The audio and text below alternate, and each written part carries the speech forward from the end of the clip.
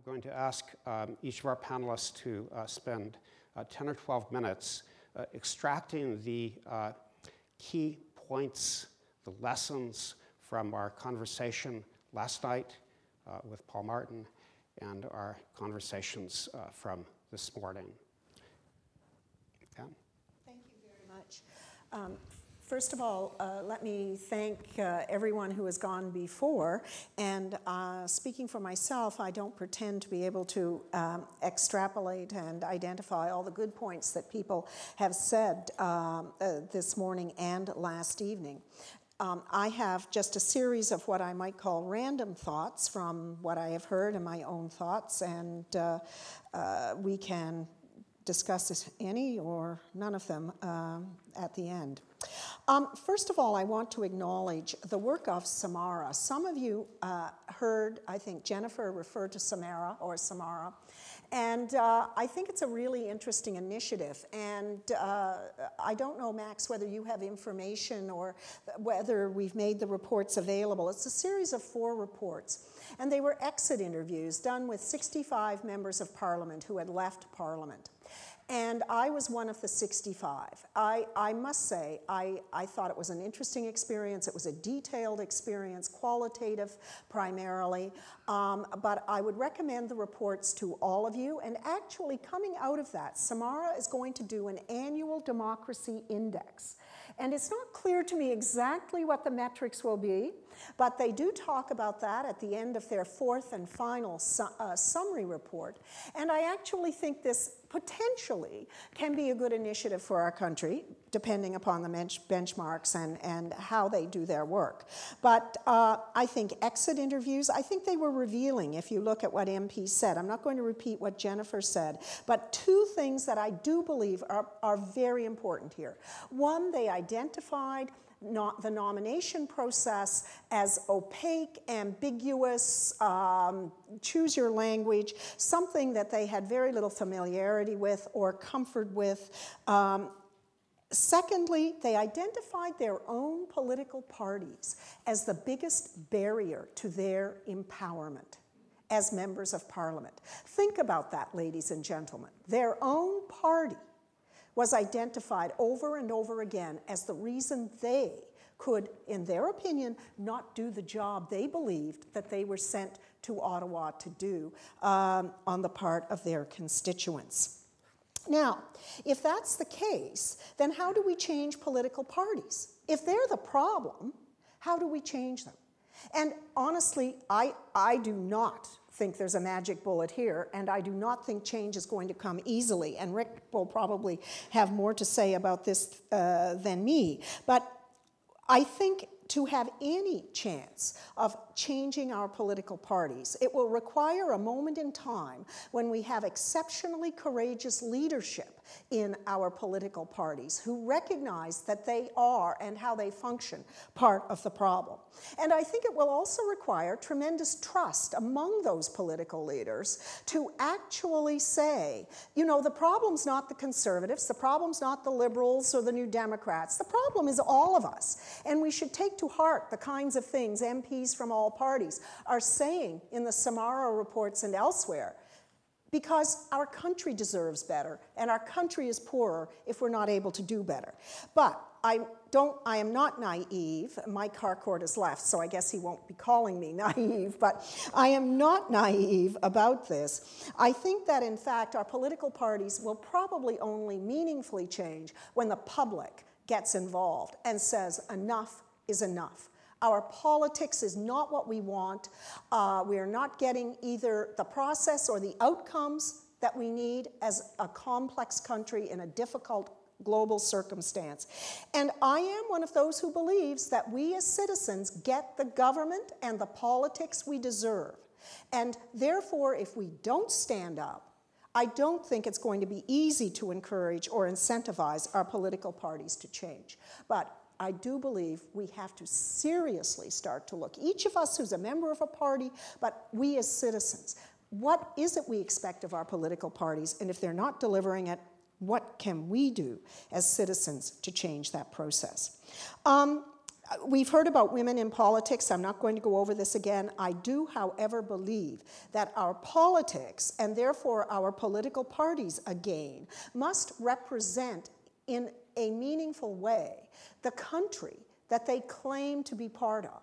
And therefore, we need more women, we need more ethnic representation, we need more urban representation. Difficult issue, actually. But again, unless our system of democracy actually represents how we live our lives day in, day out in our communities, in our families, on the streets, no wonder people are cynical and feel disengaged from that process. So we really do need to work a lot harder, both as citizens and political parties, to ensure that we are nominating people who look like our communities and our workplaces, and that we're supporting them, and we have that, what I consider a vibrancy in our democracy that comes from representing the lived reality of our lives. Now, just one other thing in terms of women in politics. They did identify for me 3 major concerns, but let me just say something about the culture of politics, which women identified as off-putting to them. Rick, you said that we need to clean up the workplace, that being Parliament, I think, and the way government and opposition parties do their business. I couldn't agree more. You also invoked Obama, and President Obama, and the fact that he has taken a higher road approach to his opponents and discussion of the issues. I agree with that entirely. I find it refreshing to listen to President Obama talk about substance and his opponents without name-calling and so on. But as I mentioned to Rick, you know, where's the incentive for Obama to do that? In fact, his biggest critics are within his own party, the Democratic Party. They criticize President Obama for not being tough enough, for cutting the Republicans too much slack. He needs to get his elbows up and practice what I would call the more traditional old boys form of politics. And I find it interesting that there are no incentives, unfortunately, or apparently very few, in our own political parties, and dare I say civil society, for being civil and treating your opponents with respect and as an important part of the democratic process. Just one example here, and it's a great example that I love. Preston Manning, when he and I were elected together in 1993, and I was Minister of Energy, and Preston was going to ask me a question, my very first question in the House of Commons. And Preston and I both come from Alberta. The whole question of a carbon tax was, you know, bubbling along out there. So Preston called me in the morning before question period and said, Anne, I want you to know I'm going to ask you this question, and I want you to be prepared. And I said, thank you very much, and got prepared. I was ready for the question. And I thanked Preston for that. I thought, you know what? That's the way this should operate. You know what the question is, you get prepared, you give an answer of substance. Preston and I have talked about this often. He said, you know, Anne, we did that in the Reform Party for about 6 months. And all I got was criticism from the media and from my own caucus members who said, we're not getting any credit for this. People think we don't understand the system. They think we're naive. We've got to change what we're doing. We're not getting that soundbite on the 9 o'clock or 10 o'clock news. So the Reform Party changed how they did question period, and they went back to the way everybody'd been doing it for quite some time, not forever, but for quite some time. But there's a great example of we need to get the incentives flowing the right way. We need to incentivize the Preston Mannings who actually think question period could be something meaningful and informative and help Canadians understand more about the big issues of the day. Oh, okay, well, at least in terms of time. All the way around. What is the appropriate thing to say? Nothing there. You just let that one go, Rick. Now, we have talked about the lack of empowerment or the lack of felt empowerment on the part of members of Parliament. We've talked about the political party. Things you can do, I think, in the House and the rules of the House, but again, they go back to parties and leadership too. Freer votes. Paul Martin talked about this last night. I think that we can have more free votes where, in fact, the government will lose a vote and the media doesn't say the government's out of control, it can't deliver on its agenda, the opposition doesn't crow, look what we just did, but that everybody's mature and says it's a free vote. People in all parties, including the government party, voted the way they felt made most sense for either them or their constituents. So I think more free votes that are truly free, but that will require a cultural change in political parties. Committees, we need better resource committees like the US congressional system, where in fact people have the resources to do good detailed work, call lots of witnesses if that's what's required. And you need less control from PMO in relation to, or leaders of opposition parties in terms of who gets appointed chair, who gets to serve on the committee, how long they get to serve on the committee, and so on. And this was another issue identified in the Samara reports, that people felt some of their best work was done in committee, but they didn't like this oppressive sense of control that they would be pulled back or replaced on the committee if, in fact, they weren't doing either their party's bidding or the government's bidding. Having said that, you can't have committees that are in chaos, and that would be, I think, Mike Harcourt's point to some extent. But and there, I will say that at the end of the day, politics is, right now, our politics is premised upon the political party. That is not going to change anytime soon, as far as I can tell. Political parties are teams, and this is something people don't understand. A team has, for lack of a better analogy, a jersey. It has a tagline. It has a slogan. Well, political parties have brands, and they have platforms from which the brand hopefully flows. And you know what? It's a good thing that we have political parties that are teams with platforms. Rick and I can decide. We can look at what the various parties are saying, and we can say, I like that team better than this team, and I want to play for that team. But people should not be naive about the fact that political parties do matter. They need to be reformed. They do matter. They are teams. They stand for a set of values and substantive public policy outcomes. And we need people to articulate that, and then people can make a choice in terms of which team they want to play on. And yes, people sometimes cross the floor because they decided they got on the wrong team. And I think that there are some important democratic issues involved with floor crossing. But, I mean, don't be surprised that every now and then someone discovers unwittingly and with no bad faith that they're on the wrong team. And then it becomes a case of how you actually deal with that question. The last thing I have to say is this big question that's been floating out there: who is a good person? You know, and how we get more, in brackets, good people. Well, what does good mean? Somebody asked that question last night, and I thought, you know, that is such an important question, and it is not a question of easy answer. Good may be like beauty in the eye of the beholder, or the constituent, or the voter. But for me, and it doesn't matter, it has nothing to do with ideology. I think for me, right now, a good person on whatever team they may choose to participate is a person who handles complexity well. Someone who understands most issues in our communities, our families, our nation, our world are not straight lines, and feels comfortable working in an environment or a milieu, at least at the national level, day in, day out, with highly complex issues. I think that person has to have a finely tuned cultural awareness today in terms of the diversity of our country and the pressures on being such a diverse country, and how we ensure we continue to be a peaceful country with that diversity. And the person has to understand the global situation in which we find ourselves. And ladies and gentlemen, you find people with those characteristics in all the political parties we have. And you find people without them in all the political parties we have. That, to me, and it's only my view, and you all have your own characteristics, that to me defines the good for me. That's the kind of person I would like to see more of standing for elected office. And I would like to think that more of us would reward those people with those characteristics, because at least in my opinion, that's what's going to be required to govern this nation going forward.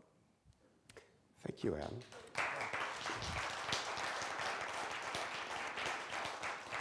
Rick. Am I allowed to just say I don't have anything to add? If you can make that last 10 minutes. Well, okay. You know, I agree with, I think, almost everything, or maybe even everything that Anne just said, which is not a first for us, although our partisan paths have caused us to, of course, pretend to be antagonistic to each other, because that's what's expected in that game. Yeah, that's a good point. Let me start.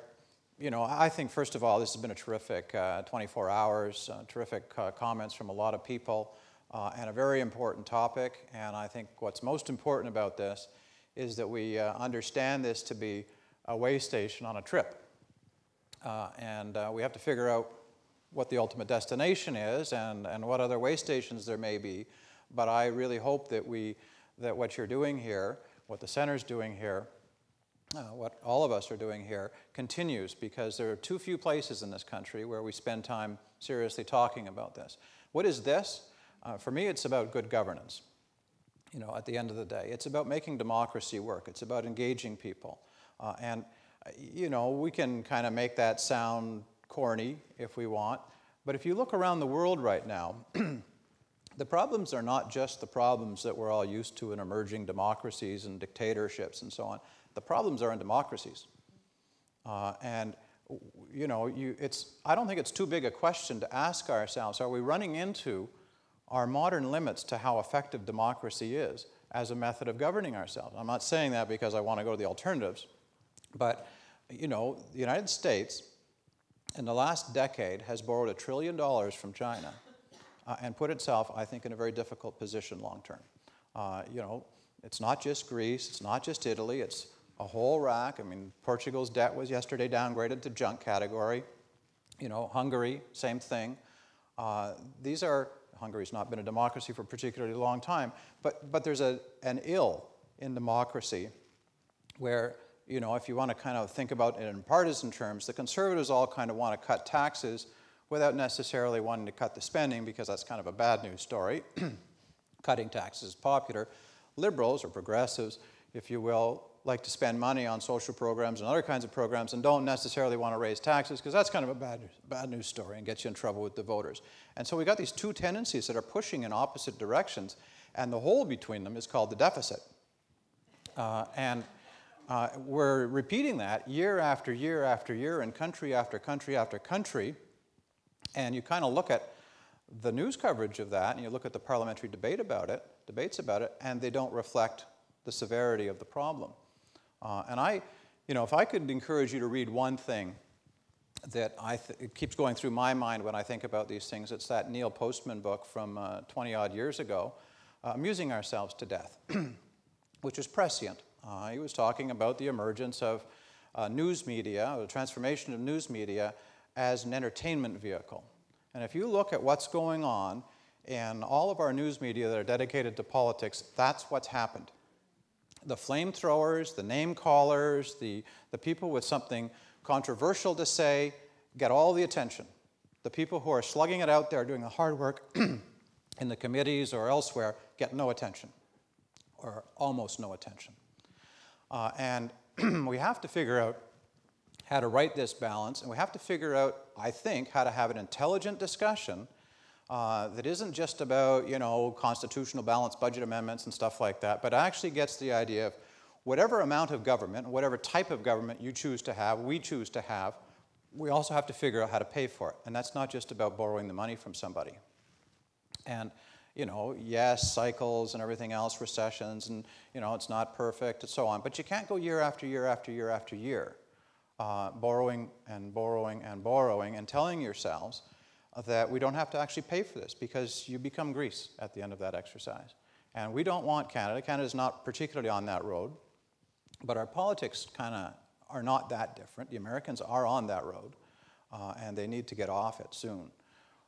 you know, the failure of the super committee this week and so on. So go back to our topic here. It's about good governance. I think to answer the question of the conference, why don't more good people? As other people have said, there are plenty of good people who do go into politics. There are too many who shy away from it. That's a problem. But I also think a problem is good people who go into politics become disenchanted. They become frustrated. They leave sometimes. Or, even more sadly, they get pounded into behaving in a certain way, which isn't actually the way they wanted to be before they went into politics. You know, your story about Preston is illustrative. You know, he wanted to do things differently. You may recall he sat in the second row of the House of Commons. You know, people laughed at him for that. But he was trying to send a message. It's not all about the leader. You know, that's not a message that people wanted to hear or they didn't respect it, including within his own caucus. You know, I remember when Paul Martin brought in, as finance minister, brought in his first budget, I think it was the 95 budget, which made a serious dent in what was a humongous federal government deficit. And the Reform Party's response to that, Stephen Harper was our finance critic, was, that's a pretty good budget. We don't have a whole lot of criticism about it. You know, we wish he would have done it last year instead of waited an extra year. It was something like that. Well, there was a brouhaha within the caucus over that. Oh, you can't be congratulating the government. You can't be saying they're doing anything right. We're here to tear their faces off. You know, and this is the way we have come to understand the way government should work. And, you know, it causes people, Anne talked about floor crossing. I have never been elected for some of the reasons that we've talked. Maybe I couldn't be elected, but I've never even tried for some of the reasons that we're talking about here.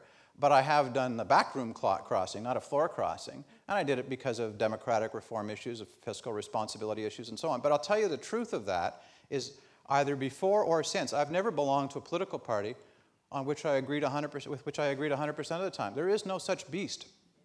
But day after day after day, partisans are expected to go out and pretend otherwise. The other folks are always wrong, we're always right. The other folks are all here for the wrong reasons, we're all good people here for the right reasons. These things are not true. And the beginning of a deceptive kind of approach to politics, if I can put it that way, starts in that partisan caucus mentality of we can't acknowledge the other people have anything to say. You know, and I mentioned earlier in the previous session, I think we've gotten off the rails in understanding or failing to understand the purpose of Parliament, which is not to pass the government's legislation or even to pass the government's budgets. It's to decide what they should be. You know, and people regularly, when we talk about institutional fixes, we talk about freer votes, but we always quickly add, well, not on budgets, of course. Well, why, of course?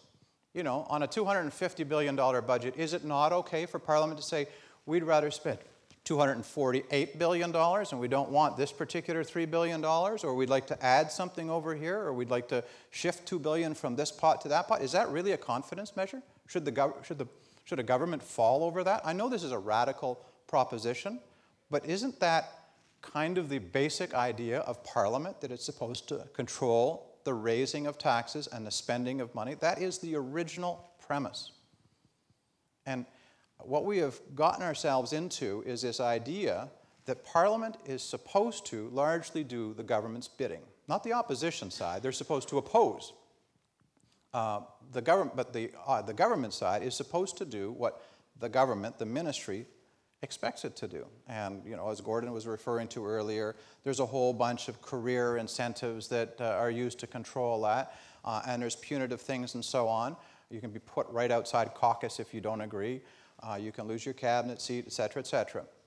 But so, and these things are highly effective, and they encourage a very high degree of discipline. And, you know, I don't think it's an accident that the two of the leaders who were here with us last night and today, Prime Minister Martin and Premier Harcourt, both tended to see this as not such a big problem. You know, and from their perspective, it probably isn't or wasn't, but it is a problem. You know, you regularly hear in Canadian politics that if we go down this road of more freer votes, greater parliamentary independence, that we'll end up with that horrible US-style thing called gridlock, Well, gridlock, of course, you hear about it all the time when it's happening, and then it gets resolved, and you stop hearing that they solved the gridlock problem, right? So it seems like it's a perpetual problem, but it's usually not. You know, they pass legislation pretty routinely in the Congress, and they figure out how to, you know, between the House of Representatives and the Senate and the White House, go into conference and rationalize things and argy-bargy and end up with something that more people will support. That's what they normally do. We see the gridlock, and we Canadians go to efficiency. We say, well, you know, we don't want that. We need to have efficiency in government. We need to be able to pass our budget quickly. Well, why is that? Is this a speed test, or are we trying to get it right? And we get our focus on the wrong sorts of things. So I think you know, when I listen to the discussion that we've had over the last day or so, I think first you have to start with the theory. What is the role of Parliament? What is the role of our legislatures? What is our, to use Sam Sullivan's term, which is not a term we think about enough in Canada, what is the idea of separation of powers that we actually have here? In the American system, it's all clarified, it's written down, these guys do this, these guys do that, you can't do this without getting those people's permission, blah, blah, blah. In the British system, it's largely unwritten, it's by convention and tradition, but we've wandered into a place where the so-called conventions have become very leader-friendly, very PM-friendly, and we've kind of lost some of the conventions that used to operate the other way. So let's maybe start with having a discussion about how to reinvent some idea of what the role of Parliament versus the ministry is, and then we can do what Samara is talking about, which is to figure out how to train people properly to do that job. You can't just have a training program, which they're correct to say, wouldn't it be nice if parliamentarians knew better what was expected of them and how to go about being good at it. You can't do that unless you know what the job description actually is. And the job description isn't for the individual, it's for the institution. And so we have to, I think, step back and ask ourselves some serious questions and then construct the kind of training program that flows from the Samara study. I mean, it's really quite awesome to think about 65 MPs who just recently have left the federal parliament painting such a dismal picture of what it was like. You really should read that if you haven't looked at it. I know there's 4 different reports and many hundreds of pages. The last 2, I think, are the most profound of it. But the first 2 are important because they also talk about the nomination process and so on that we're talking about here today.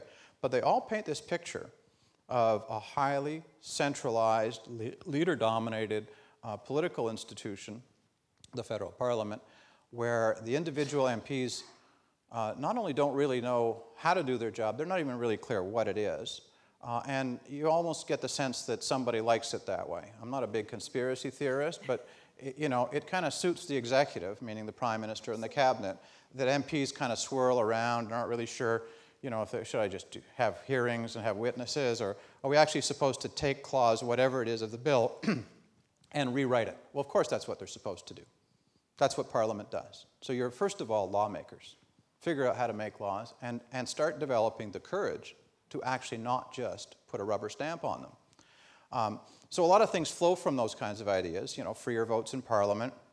How far we go on that, you know, we'll of course have the usual Canadian discussion. We'll assume that we'll go to the extreme and that things will stop working, we'll become an anarchist society.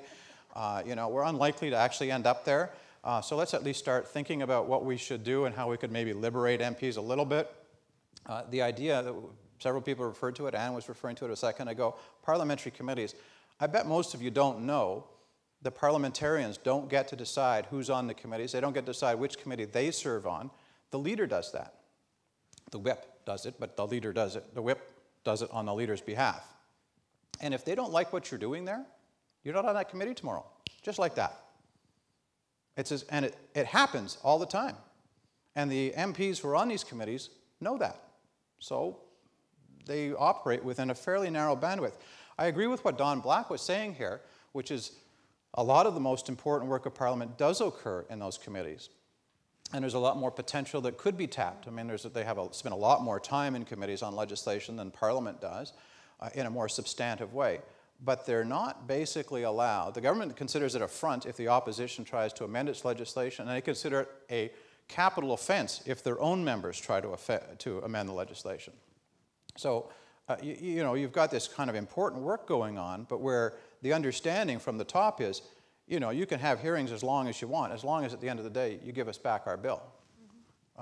You know, and so there's things that can be done there to put back in the hands of Parliament the choosing of committee members and the choosing of the committee chairs, and flowing from that would be the determination of the agendas of parliamentary committees and so on. And if you made that change coupled with freer votes on more issues, I mean, Paul Martin talked about the 3-line whips and so on. He didn't get enough time to really do much with that. You know, one of the things we've, I think, probably all observed is that in opposition, all of our parties, the NDP, the Greens, the Liberals, the Conservatives, Reform, they tend to be pretty good at thinking about the kinds of things that should be reformed. In government, they almost never have the time to do them. You know, maybe that's a coincidence, except it happens over and over again. And so you've got to be a little bit cynical about that. And I think we've got to start holding people's feet to the fire, that when we talk about these things, when we cross party lines, and, you know, the agreement is that we're actually going to do them, and we're going to support each other in doing them rather than obstructing each other and pointing out the flaws, because there's, you know, the Senate debate is famous for this. I mean, elect it, reform it, abolish it, do one or the other, but we log jam each other and we don't do either, and we have this House. Gordon and I don't agree on this, so I'll be brief on this thing. Maybe I'll just stop right now, or it'll stand up here. And anyway, so I think, first of all, fix the theory. What is the point of this, and how is it supposed to work? Secondly, address the culture. How do we actually move the rewards and punishments around to the right kinds of things? You know, one of the things that really surprises me in the media coverage and the parliamentary collegial treatment of colleagues is the way anybody who dares to take an independent approach is treated. You would think that the media would gravitate towards those people and start to, you know, showcase them as a little bit more courageous than others, a little bit more freer thinking, a little bit more independent-minded. But instead, a different psychology clicks in around the parties and around the Hill and around the gallery that these people are nut bars. And you know, the media all go to the relevant caucus room on the Wednesday morning, and they line up outside there, and they got one question for the leader and the House leader and the chair of that caucus, which is, are you going to kick this person out of the caucus? Because they've dared to say something that isn't the orthodoxy of your party. And why would that be the first, you know, why wouldn't the question be, aren't they making sense? Are you listening to them? As opposed to, are you going to punish them? So we've got this kind of reflex that plays itself out in a lot of different dimensions in the media, around Parliament, and so on. People say to me sometimes, are you going to run? And I've developed this answer, which is, of course, a bit of an evasion, because I don't really want to do that with my life. But I'm tempted every now and then, and I've sort of come up with this answer, which is I'll run when 50 other people run at the same time, and I don't care whether they're left-wing or right-wing or this party or that party, but that our common agreement is that we will support each other when we break with our party line. That we will say that's the way people should be doing this, whether or not they agree with you. That's not the price of this. I mean, Mike Harcourt said, politics is about partisanship, it's about values. I agree with him about the second part of that, but I don't agree with him about the first part, which is not to say we should abolish the parties. Of course, parties, you know, create election platforms and raise money and do essential things and so on, recruit people. But they've become vehicles for obstructing critical thinking. And we need to end that part of their function by replacing it with more independence of thought and a system of rewards and incentives and so on that encourages people to show some independence and to speak out and to chart a path that's not exactly as the leader of your party. While not being outright disloyal, it's not exactly what the leader of your party would wish it to be. I guess I should end there, other than to repeat what I said at the beginning, which is I hope that this is the beginning or the early part of a process that will continue and actually lead to some success on the things we're talking about. Thank you. Thank you. Do we have 5 more minutes? Thanks so much. I want to put to both of you a somewhat dark question that you've partly answered. It was suggested in a positive way by Mike Harcourt this morning, so that you will get good people going into politics if they can do good things with inequality, poverty, the environment, and so on. Winnie this morning took a negative view of that and said there are far too many campaigns where there are no issues on the table. Why should people be interested? The corollary to that from the standpoint of recruitment is, why should people go into politics if there are no good things that they believe they can do? Now, here's the dark proposition, which I hope you will argue vociferously against. And it's a structural question having to do with social evolution. There was a period in the history of Western democracies where governments were, in effect, high modernist planners. They could do a lot. They could create Medicare and Social Security and so on and so forth. We now live in societies that are more plural, more diverse, more gridlocked. Centers of decision have moved out and away, perhaps, from states and governments, leaving governments in the position of being kind of chief negotiators at best. So if that's, you don't need to accept this premise, but if that's the proposition, why would we think that good people would still go into politics if there are fewer chances to do big things? We have to accept the premise? No. No, I'm asking you to argue against it. Okay. But what's behind this in part is, of course, 30 years of gridlock in the United States. We've got our own gridlock. Several campaigns in Canada where there have been no issues on the table, and so on.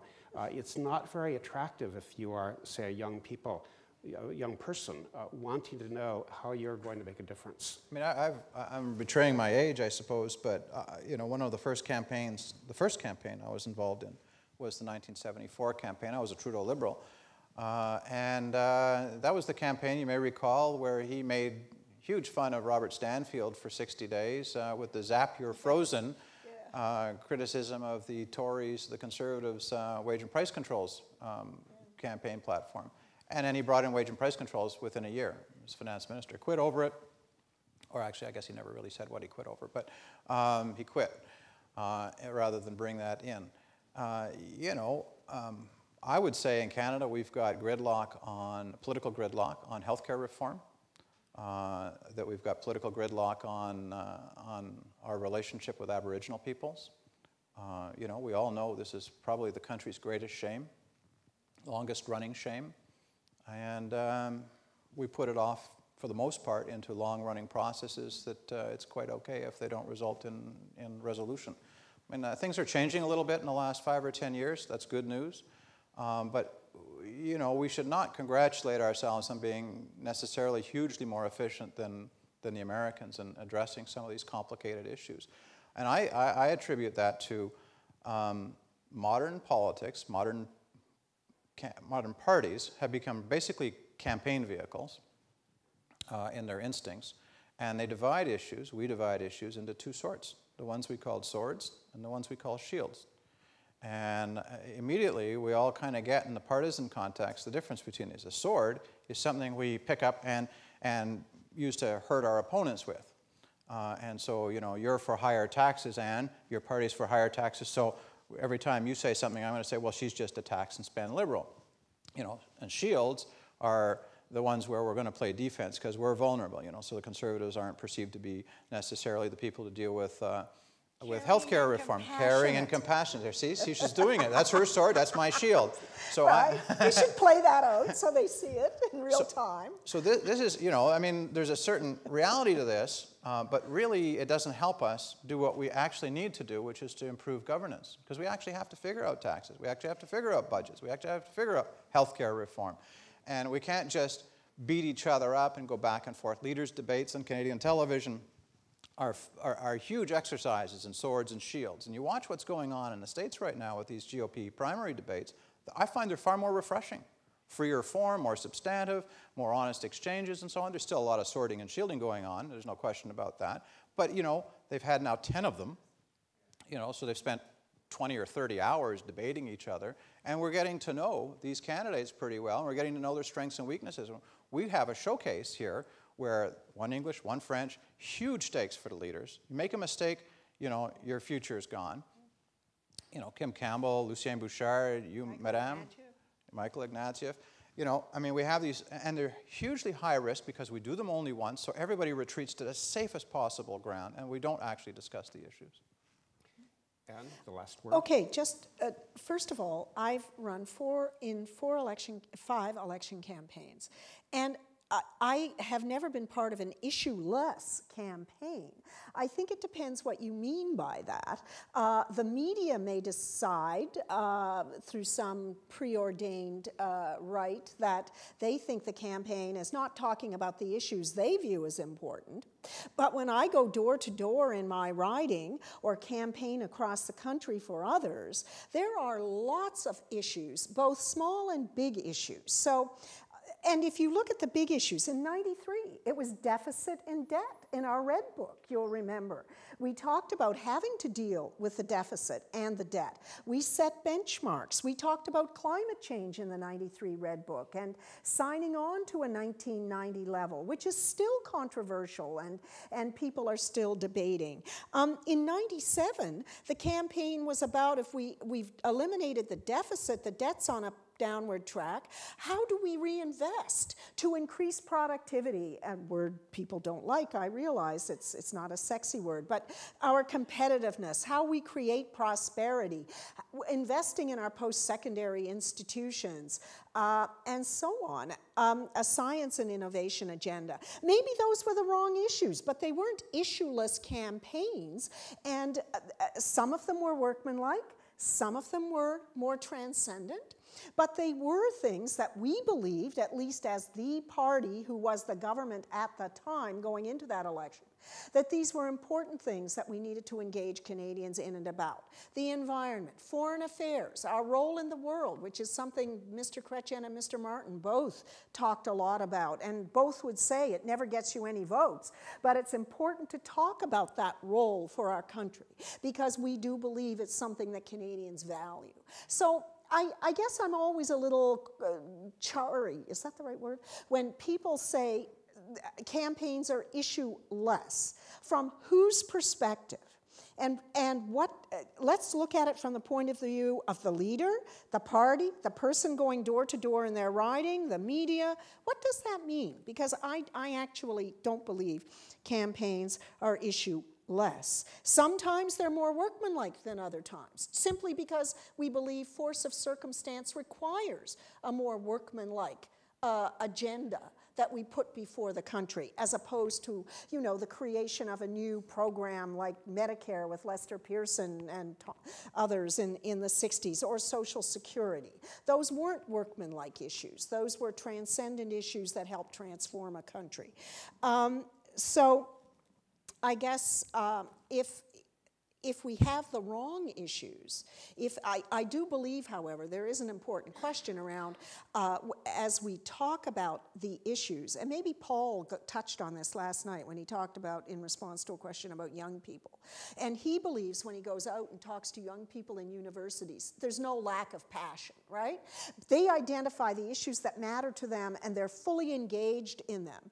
I do say that political parties and those who want to be elected probably ignore that passion at our peril, because those young people are identifying the things that energize them, which they see as important to their citizenship and the values they want their country to represent.